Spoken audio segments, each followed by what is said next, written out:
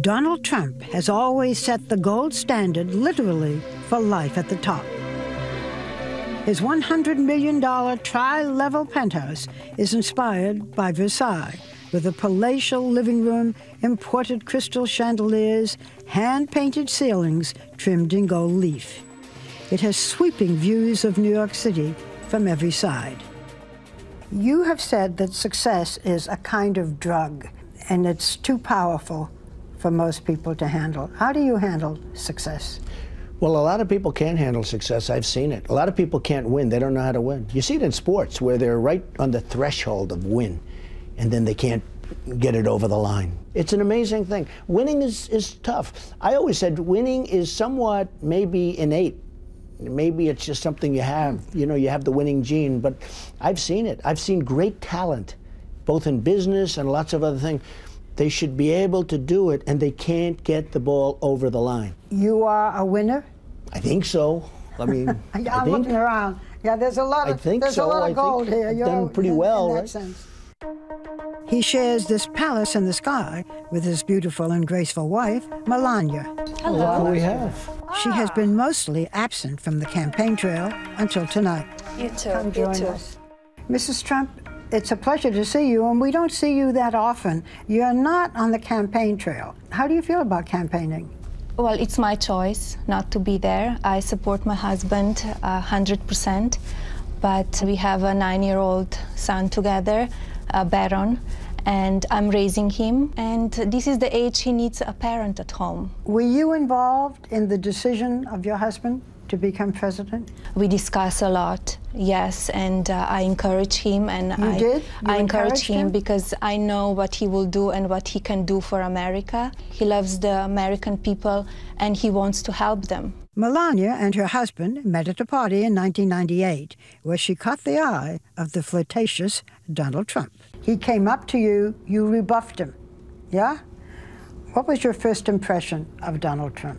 Well, he was very charming, and we had a great sparkle. He came with a date, so he asked me for the number, and I said, I will not give you my number. So if you give me your numbers, I will call you. And he was known as kind of a ladies' man, and but we had we met a week later. And then it was okay? Yes, we had a great chemistry the first time. We've had great chemistry ever since. Before she was Melania Trump, she was Melania Knaus, born 45 years ago in a small industrial town in Slovenia when it was still part of Yugoslavia. Melania, a natural beauty, was also a bookworm. She went to university and was studying architecture when she was discovered by a major fashion photographer when she was just 17. Soon after, she left school and Slovenia for New York City. Who would imagine that the quiet girl from Slovenia would end up the wife of a mega billionaire? Their relationship made international news, not just because it was a May-December romance, he is 24 years older, but because of Donald's previous 2 high-profile marriages and even higher-profile divorces. Are you following the Trump thing? You can't miss it. The latest dispatch from the front in the battle of Trump versus Trump. It's a front-page fiasco of lovers, lawyers, and large settlements. The first, a 13-year-old marriage to the stunning Czech model, Ivana Zelenkova, and the second to actress Marla Maples. At last, they are Mr. and Mrs. Trump. I give it 4 months. Actually, it lasted just under 4 years. But today, it seems the third time is indeed the charm. It's been 10 years since Donald and Melania said, I do, in a lavish affair at Trump's Mar-a-Lago estate in Florida. 1 year later, they welcomed a son, Baron, who is now 9.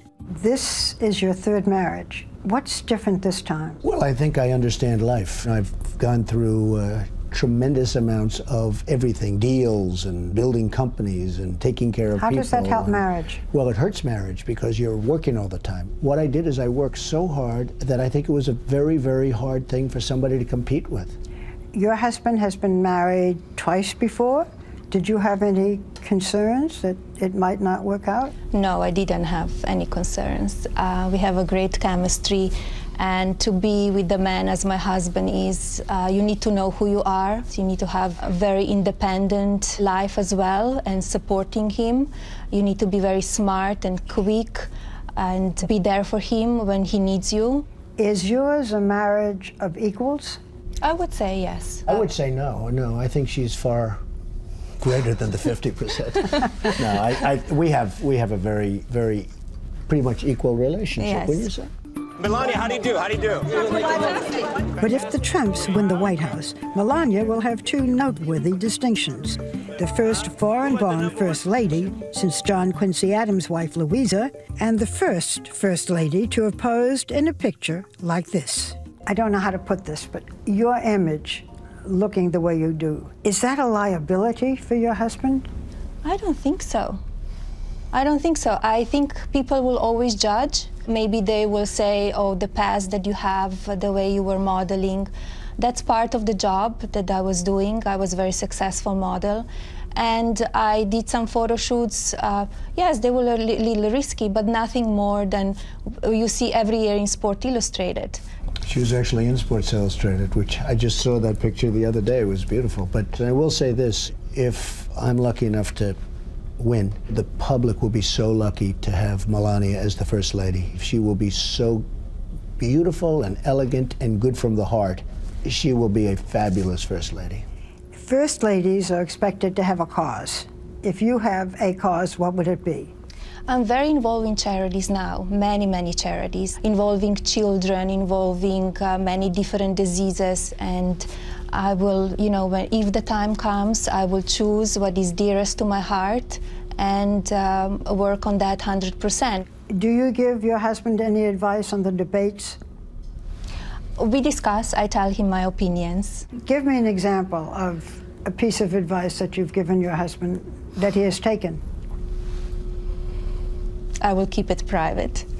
Well, she's told me, and I can tell you, she's told me a couple of times during the debate, she was very happy with my performances, if you want to call them a performance, but she said you could tone it down a little bit on occasion, which I understand. In the center of the stage tonight, businessman Donald Trump. And speaking of tone, I wondered if Melania had ever taken her husband to task on his tone toward women on the campaign trail. Did he make a derogatory comment attacking Carly Fiorina? Insulting the way she looks. He said, look at that face. Would anyone vote for that? I think women all over this country heard very clearly what Mr. Trump said. You know your husband has come under fire here and there for making disparaging remarks about women. Does this bother you? It doesn't bother me. He treats everybody the same. He talked about men as well, not about the women only. Maybe they just go into a little bit more details when he says something about women. While Melania laments the amount of time campaigning cost their marriage, the couple insists that at heart, they're homebodies. When he comes home, we spend time together, two of us or two of us and Baron. Just be at home, because that's really quality time together. And why not, when for now, home is this lavish penthouse apartment, not Pennsylvania Avenue. For many, the White House is a step up. I am looking around this room. The White House might be a step down. The White House is the White House. It's just a spectacular place. And, you know, it's something that represents something very special.